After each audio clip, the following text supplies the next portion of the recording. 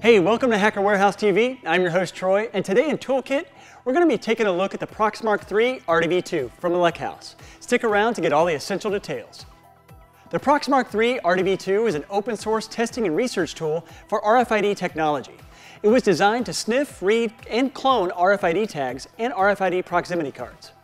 It started out as a small do-it-yourself project to tap into RFID technologies and has now turned into a ready-to-use device capable of analyzing RFID communications at low and high frequencies.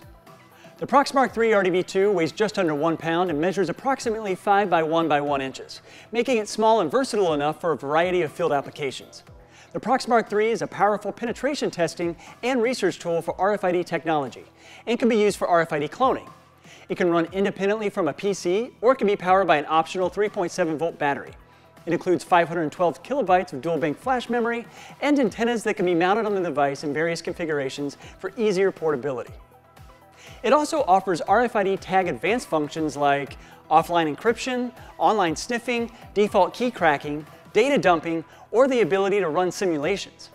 So, whether you're in the field, in the lab, or in the classroom, the Proxmark3 is the RFID tool of the trade.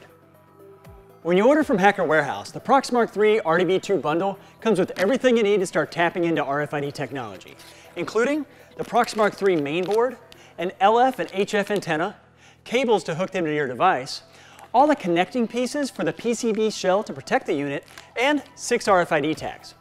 When you initially set up devices, it's always good practice to flash the latest firmware. For the Proxmark3 RDV2, it's fairly easy to perform.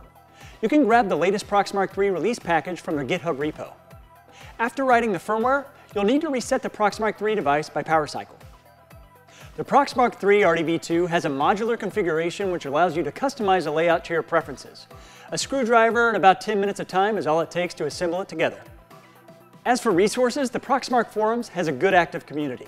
The GitHub page has plenty of information from build guides to firmware and some tutorials as well. When it comes to accessories, the Proxmark3 RDV2 kit has everything you need to get started with your RFID research. However, you may choose to add a 3.7 volt battery to your kit for better versatility. That's it for Toolkit Proxmark3 RDV2 edition. Leave us a comment if you have any questions, and don't forget to like, subscribe, and share. Once again, this is Troy with Hacker Warehouse TV, and until next time, remember, keep it between the laws.